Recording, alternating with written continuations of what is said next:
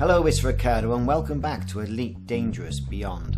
Now, you may be a naughty commander, you may have done something wrong, or by mistake you might have shot a ship that you might not have, in which case you've incurred some notoriety. Now we're going to discuss this, break it down and see how you can get rid of it.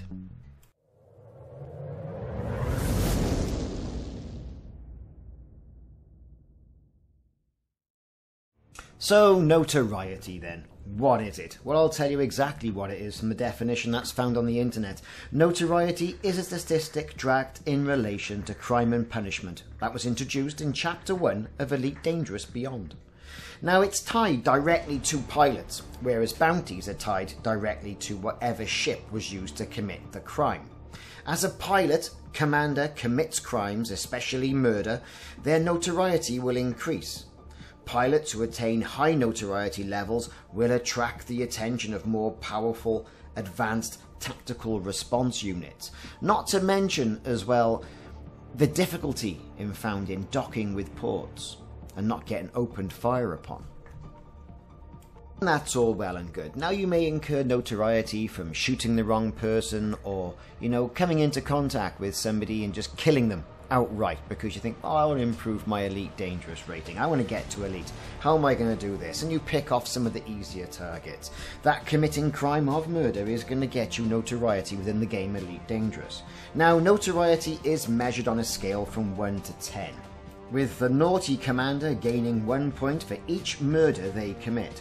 Now, there are two ways to reduce notoriety. The first, if a criminal pilot is defeated while one of their bounties has been detected, they will respawn at a nearby detention centre. Now, a lot of us would have seen this, especially if you were there at the Genosis missions when there was a bug, the Thargoids attacked, we went out, we had to go and defend the Genosis, we shot lots of Thargoids, you might have missed, hit the Genosis, whap, you in the detention centre. Frontier fixed that. But a lot of us have found it really by taking on commanders, for example, who may have just got in the way, may have sort of like taunted us, that sort of thing, or have been just damn outright naughty people. And as a result of which, if you've been naughty, you've got that notoriety. So, you'll get in the detention centre, you'll respawn there, you'll get a clean slate after being forced to pay off all accumulated bounties in addition to their ship rebuy cost. So, that's how you do it. You die, basically, and you come back with a clean slate. Or I say when you die, no you don't, you just get respawned. The whole idea of being out in an escape pod from your ship, ejecting, has been the thing. So the second way to get rid of notoriety is over time. Now, notoriety will decay on its own at a rate of 1 point every 2 hours.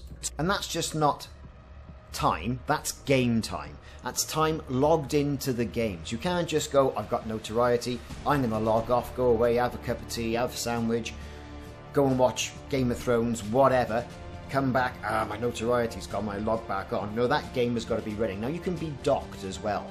So you haven't got to be out in the wild, dodging people. So that's one good way of doing it. Just dock at a nice station, wait till notoriety has worn off, and pay off your fine. Now, you can pay off your fine at interstellar factors. Interstellar factors can be found by going to the galaxy map, clicking on the galaxy map and putting it into map mode. Once in map mode, you can select interstellar factors from one of the selections, and it will highlight it in green, the systems that have got an interstellar factors option for yourself. Make your way over there, land, don't get shot, park yourself up, wait 2 hours, pay the fine, and you're back into the game. No problem at all. So, living with notoriety, the notoriety system does give the actions of the player more weight, but requires planning and understanding of the underlying mechanics of the game. So, since bounties are in most cases tied to a faction, leaving the jurisdiction of the faction that has a bounty on the player also removes the wanted status, until the player re-enters the faction's jurisdiction. So, effectively, you cause or commit a crime within the Federation. You leave Federation space, the Imperials couldn't give two hoots about it, alright? But once you get back into Federation space, you're going to have to pay the piper. Now, on the other hand, if a player has a galaxy-wide bounty, such as opposed to a local bounty, they can expect to have to deal with lots of NPC bounty hunters, and possibly other players too if you're playing it open. that inhabit the system that they currently visit. Now, shooting down things like skimmers and destroying turrets and generators give bounties, but don't increase your notoriety. Scanning private data points and trespassing in restricted zones also does not lead to notoriety gain, but killing clean ships that shoot the player while they are wanted does. So even if you're defending yourself, if those people, bounty hunters, are coming after you, are clean bounty hunters, then you will incur additional notoriety by defending yourself and shooting them. So if they're wanted, you don't. Generally speaking, notoriety is gained by committing violent actions against other clean ships. Killing clean ships in an anarchy system does not lead to notoriety gain, however. Likewise, killing wanted ships in non-anarchy bounty hunter does not lead to notoriety gain either. So, what are they saying? So, in an anarchy system, if you kill a clean ship, you'll get away with it. In a non-anarchy system and you kill a wanted ship, you're not going to get any notoriety. So, there it is. Wait 2 hours parked at the star point, that will clear your notoriety. You can also respawn then in a detention centre. Pay the fines, that will reduce your notoriety, give you a clean slate. Now, one thing with the waiting 2 hours per point is, fair enough, with a modern day PC you can just keep the game running, you can press tab, get back, go about your business, play another game if your machine is up to it. Now if you're playing this on a console, this might irritate your significant other if you're using the main TV. And I say that, if they want to watch Emmerdale Farm, EastEnders, Dallas, God knows whatever these people watch, and you've got some notoriety, your Xbox or PS4 is going to have to be online and active. You can still be parked at a station, you can still get on and watch television, but that machine's going to have to be on as well. So how productive are you going to be? It doesn't really cut down productivity on a PC, but you know, it's going to mean you're going to have to be sort of like having that machine on, you know, whirring away while your notoriety decreases. So there you go. If you haven't already done so, put that like and subscribe button, and also look out for that notification and ring that notification bell so you'll let me know whenever I'm putting new videos of Elite Dangerous and other games on YouTube.